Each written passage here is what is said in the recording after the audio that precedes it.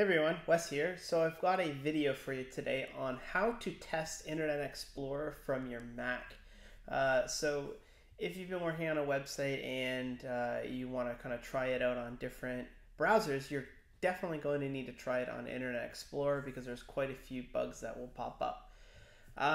The problem is a lot of you guys are on Macs and you can't download and install Internet Explorer just as a normal program to try it out. So the great folks at Microsoft actually know of this pain. They know that it's a pain to test Internet Explorer and all these different devices, especially if you have a Mac.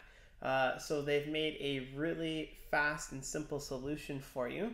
And I'm going to show you how to kind of go through that today.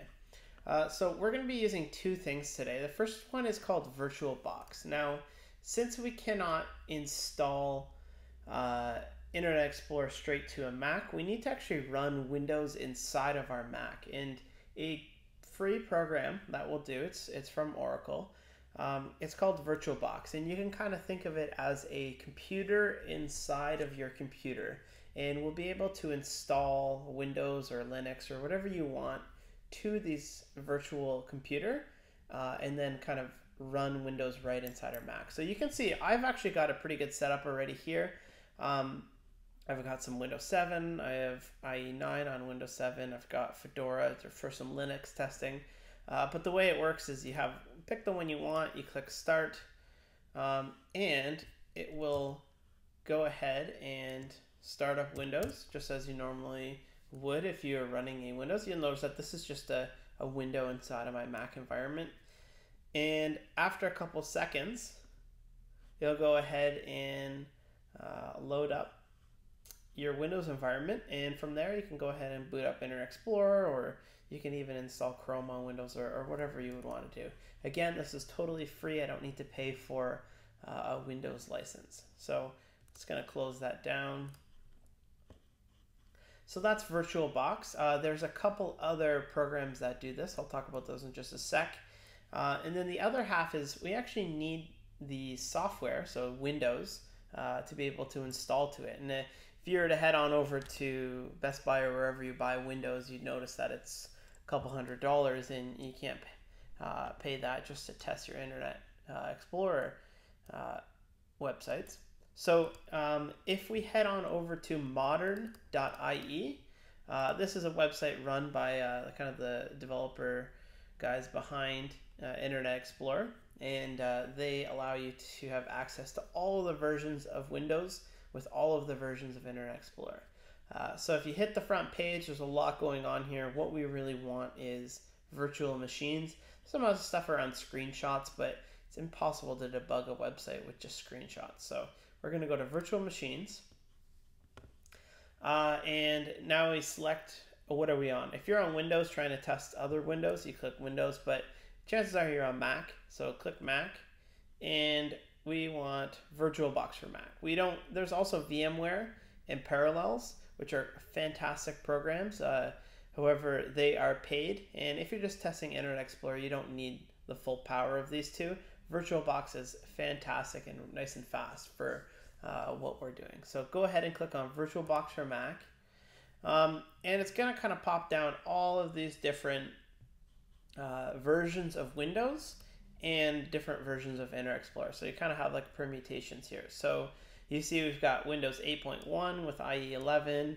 We've got Windows 8 with IE10. We've got Windows 7 with IE11, 10, 9, 8, Vista, XP. So you can go all the way back to, oh, maybe not that one. It's shot up. So all the different versions here. What I generally recommend for everyone to do is grab the latest version of IE11 on Windows 7, just because it's easiest to use. And IE11 will include options to fall back to 10, 9, and 8. So you're able to kind of emulate all of these browsers just in one. If you need native IE8, 9, or 10, you can go ahead and repeat this video over with them. But Windows 7 and IE11 should do just fine. These images are huge, so I recommend you kind of grab a cup of coffee and do this at a time where you have lots of bandwidth, so don't do it at a Starbucks. as well as lots of time for them to download. So to download, we need these 4 parts. So you can just go ahead and open in a new tab. Right click, new tab, right click, new tab, right click, new tab. And you'll see that my browser will just download them all. You can see it's about 3.5 gigs here. Another option is just grab them all with curl. And that's actually a little bit nicer. So Chrome doesn't, if your Chrome crashes or something like that, you don't have to start again. So I'm just gonna go ahead and cancel these and show you how to do it the other way.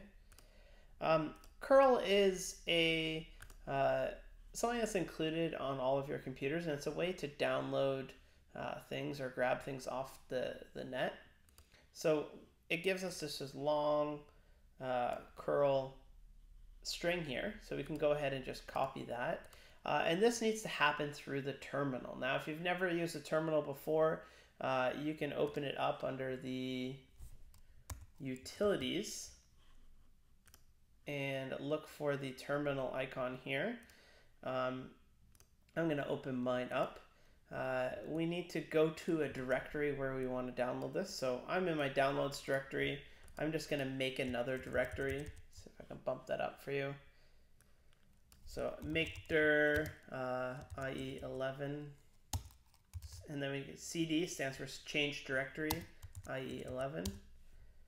Now we're in it. Yours might look a little bit different, but that's okay. And then we just go ahead and paste that little section. Oh, I don't think I grabbed it.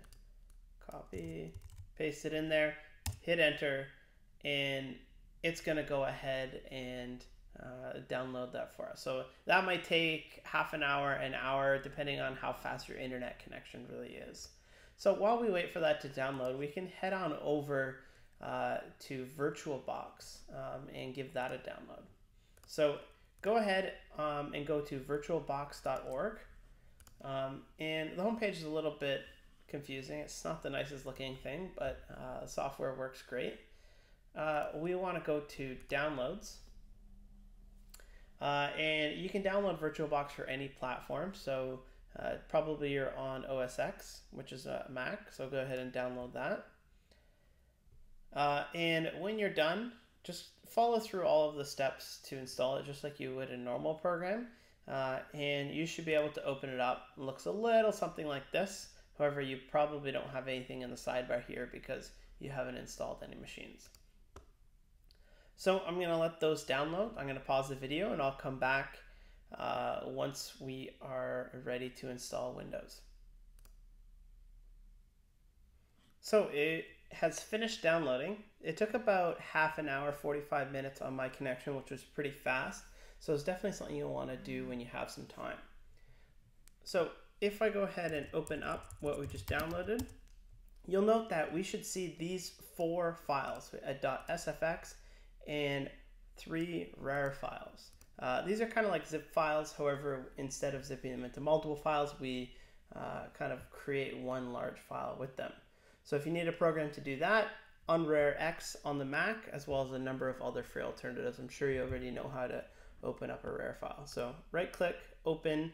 I've already done that, and what it does is it spits out a OVA file, which is actually an appliance file. You can kind of think of it as sort of an installed machine already.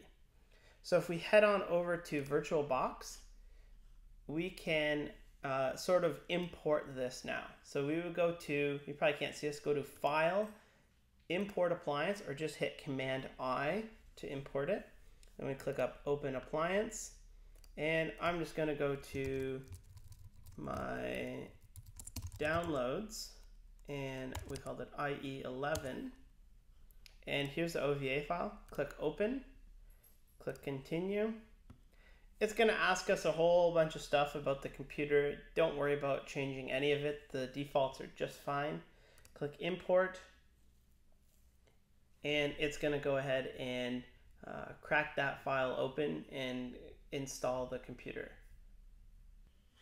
That took about 3 or 4 minutes, and you can see that there is now IE11, Windows 7 installed right to the sidebar here. So go ahead and click Start, and this will open up the VirtualBox image.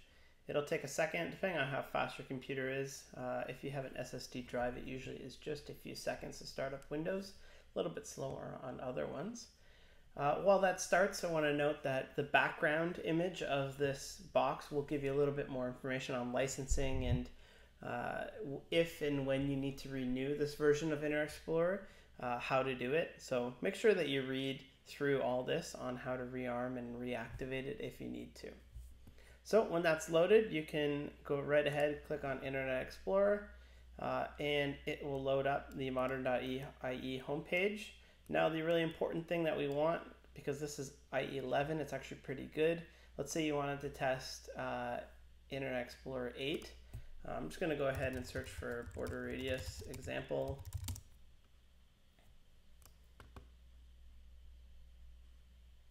Right here.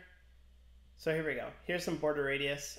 Now I know that border radius doesn't work in IE 8.